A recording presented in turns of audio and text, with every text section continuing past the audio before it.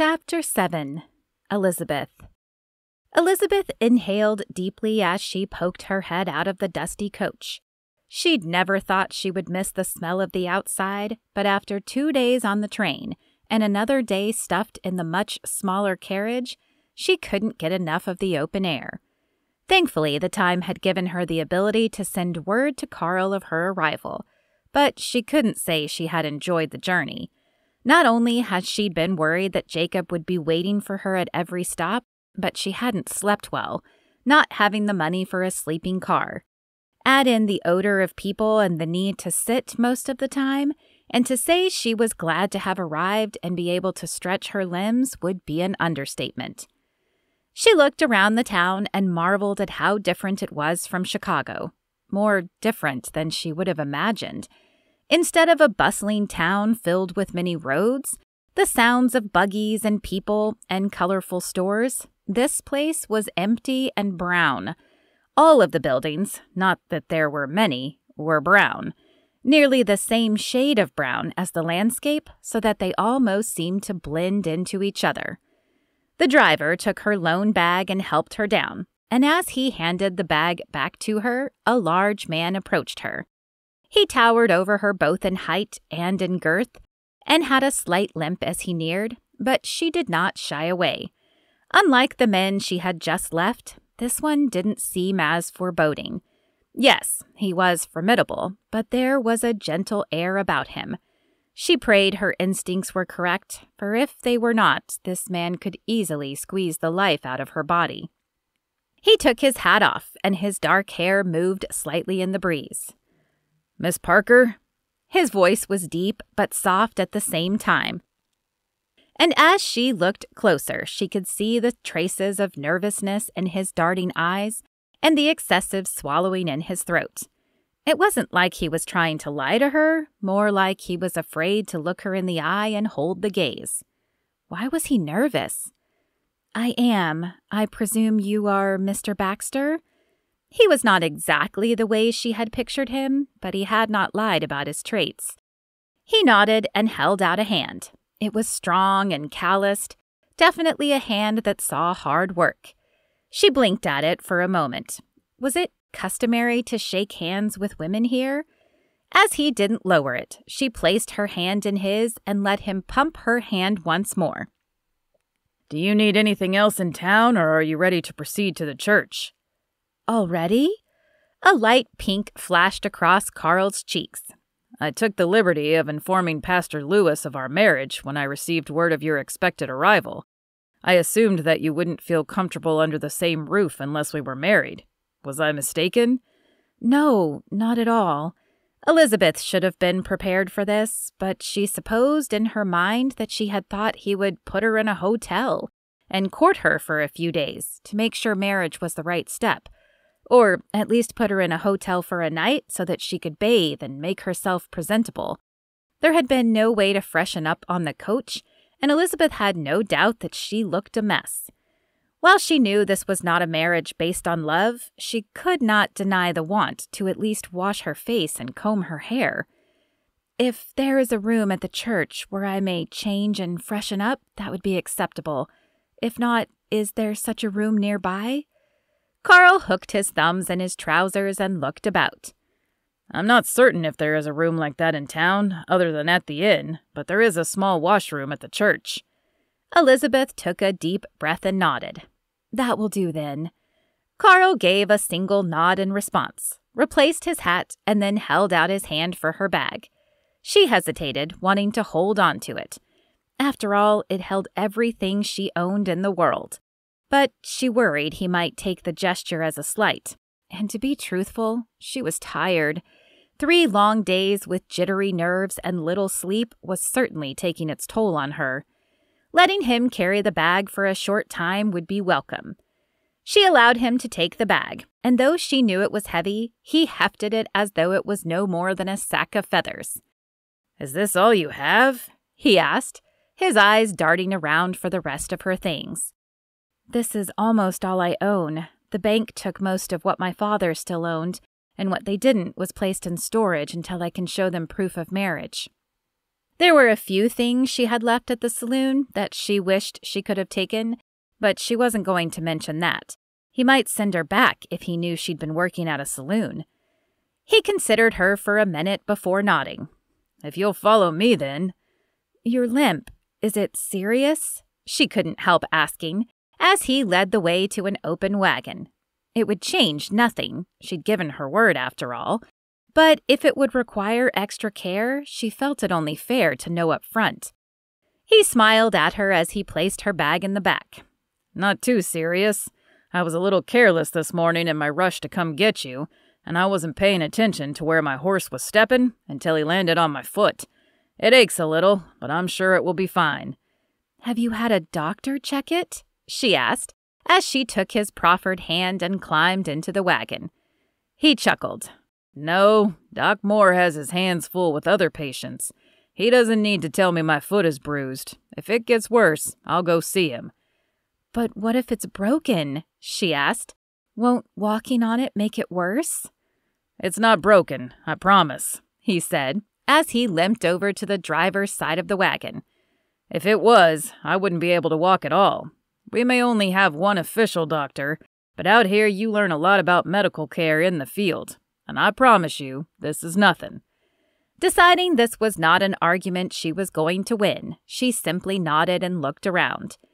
"Is the church very far?" He sat down beside her and took the reins. "It's just down there." He pointed to the far end of town.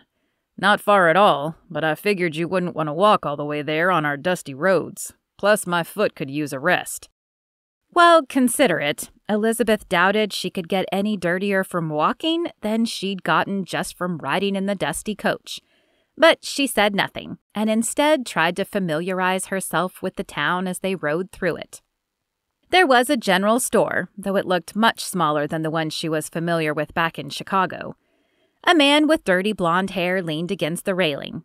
His eyes were closed, but his lips moved slightly, making her wonder if he was talking to himself or simply dreaming.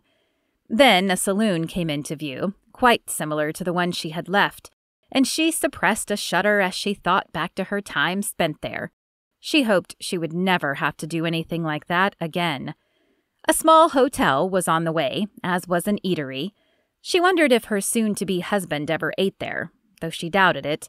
Even in Chicago, restaurants were considered a luxury and not often attended. Finally, they pulled up in front of a quaint clapboard church. The white siding appeared to have been freshly painted, and though the place was not nearly as large as the church she left in Chicago, it was welcoming. Carl tied up the horse and then helped her down before retrieving her bag. "Does this have everything you need?" "Yes, thank you." Her possessions might be few, but her bag did contain her nicest dress and shoes, a brush, and a small mirror that she could use if the washroom was without. She clutched the bag to her chest and followed Carl into the church. Like the outside, the inside boasted a welcoming atmosphere. Rows of pews filled each side of a middle aisle that led to the front. A small piano sat to one side, and a simple pulpit stood in the middle. A man wearing all black, except for the small white square designating him as a man of the cloth, looked up from the pulpit as they entered. "Welcome. You must be Miss Parker. I'm Pastor Lewis." A warmth emanated from the man as if he was personally blessed by God, and Elizabeth immediately felt comfortable in his presence. "I am. Would you be able to point me to the washroom before we begin?" The pastor smiled. "Of course. Follow me." He led her to a small doorway behind the pulpit and opened the door for her. "My quarters are to the left, but you'll find the washroom to the right." "Thank you." Elizabeth followed his directions and found herself in a room much smaller than the one she had become accustomed to at home. It was big enough for her to change, but just barely. However, she was delighted to see a wash basin with a mirror above it. At least she wouldn't have to try and fix her hair using her much smaller mirror, and the water in the basin appeared clean. She wondered how often the pastor changed it, or if he had done it specifically for this visit. She washed her face first and brushed her hair, twisting it into the current style and securing it with pins. Then she pinched her cheeks to bring a little more color to them and pressed her lips together to do the same. Finally, she changed out of her soiled dress and into the nicest one she had in the bag. It was slightly wrinkled due to its time in the carpet bag, but that could not be helped, and somehow she doubted that Mr. Baxter would care too much. When she had also changed her shoes, she appraised her appearance once more in the mirror, decided it would do, and returned the soiled clothes to the carpet bag to be washed later. Then she took a deep breath and returned to the pulpit where the men stood waiting for her. As the pastor began speaking, she took the time to look at the man who would now be her husband. She felt that he would be safer than Jacob, but that did nothing to quell the nerves bunching in her stomach. Would he be a good man? Would she adjust to this life so very different from the one she'd left? Would she be able to fulfill her wifely duties to him, and would he give her time to adjust? Do you, Carl Baxter, take Miss Parker as your lawfully wedded wife, to honor and care for as long as you live? I do, Carl said, and the pastor turned to her. Do you, Elizabeth Parker, take Mr. Baxter as your lawfully wedded husband, to honor and care for as long as you live? I do, Elizabeth said, her voice shaking only slightly. This was not how she'd imagined her life going, but as she looked at the man before her, she realized he was a decent-looking man. Maybe not the kind that would have grabbed her fancy if they'd passed on the streets. He was larger than the picture of her perfect man, and his face looked a little more weathered and hard than she would have wanted. But there was a kindness in his eyes and a gentleness in his touch as he held her hands. Then by the power given to me by the great state of Texas and the Lord Almighty, I pronounce you husband and wife. Thank you, Pastor, her husband said, clearly declaring the end to the ceremony. The pastor nodded and wished them well before retiring to the back room. I guess you'd like to see the homestead now, Carl said. Elizabeth wasn't sure about that. She imagined the homestead would be as simple as the town, and she doubted there would be much to see, but she kept those words to herself. I cannot think of anything else I should be doing. All right then, let's go. As he helped her back into the wagon, Elizabeth felt a tremor race down her spine. She glanced around, looking for any person that appeared out of context. She doubted that Jacob Canfield would follow her all the way out here, and she'd been careful about covering her tracks when she left. But that knowledge did nothing to dispel the fear that seemed to envelop her. Perhaps it was simply a fear of the unknown. She was about to embark on a journey she had never expected, in a new town, married to an unfamiliar man, and with no idea of what would be expected of her. Yes, that had to be it. Fear of the unknown and nothing more. She would continue to repeat those words over in her head until they rang true in her heart.